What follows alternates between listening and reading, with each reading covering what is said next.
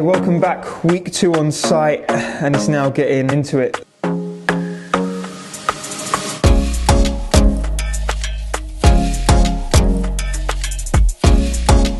The priority for this week is for us to get the painting finished. It's for us to get everything else stripped out that needs to come out. We've got the electrician coming back in to look at the lighting so we can finish ripping out the rest of the cabinets, as you'll see, and hopefully have the space fully prepped as the deliveries start arriving, and fingers crossed the tables end up getting here on time. The first touch of paint to go on. Terrible technique, but it's there.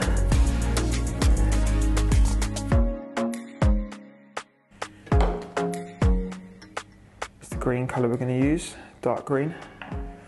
So when the first Erpingham house opened, and we were running out of time, Beck and I got involved in the painting and actually ended up pretty much sleeping there.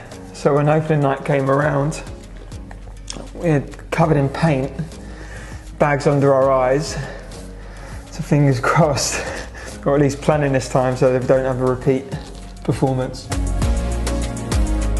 Everyone's called on sick today, so it's a solo job. So we've got 2 colours to choose from for upstairs. Slightly lighter pastel pink, and this is a slightly darker pink. So this has to match the restaurant seating upstairs. So we're thinking to go for a slightly lighter colour, so as the seating's going to be a bit darker, so there's a bit of a contrast. So we'll try this one. We'll have this one as a backup just in case. So we're just measuring up to make sure that the ice machine and the fridge is going to get in here, owing to where we've got the plug sockets currently. So it should be enough space, we hope, for ice machine, glass washer, fridge, freezer, and then have our coffee machine and our blenders on here. So we've started the rip out up here. The guys have had to stop because obviously we didn't realise the electric was being pulled through. So what we're going to have to do is get the electrician back in, pull the cables up, make sure this is all safe. We're actually then going to use the same positioning to put spotlights in the ceiling. The guys can then come back and clear this out. And as we said, the bench seating is being built off site, so that can then come down and be built in.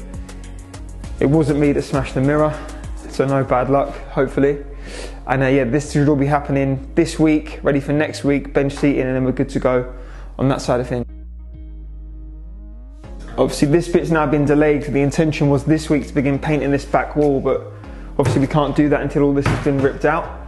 So this will, as I said, get ripped out later this week. We then get in and paint. Gives us enough time to then put the bench seat in. Obviously everything's being stacked so it can be done in the correct order.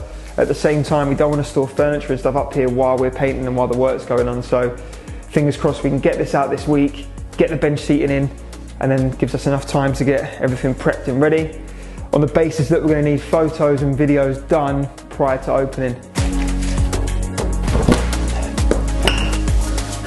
How not to do DIY.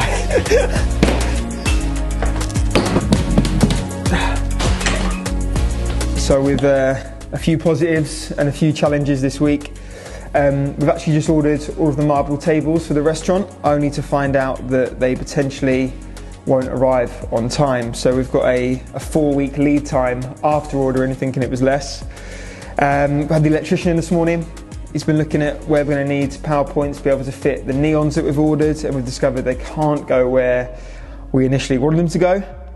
But on a positive, all the bench seating is now being built on site and being driven down, ready to put in next week, which will then allow us to paint and get moving on that side of things.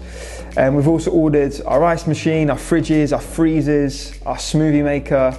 So everything's on the way and being delivered. So hopefully by the end of next week, the plan is that we can start prepping, making food on site, checking that everything's working. And hopefully it gives us the time in between then to get everything looking as it should. We've bitten the bullet a little bit today as well, because I've just told OpenTable to set the booking live. So we're now committed, we're fully in. So booking will be available from the 14th of March. So it means we're going to start taking people's reservations which puts the pressure on a little bit for us to be ready on time.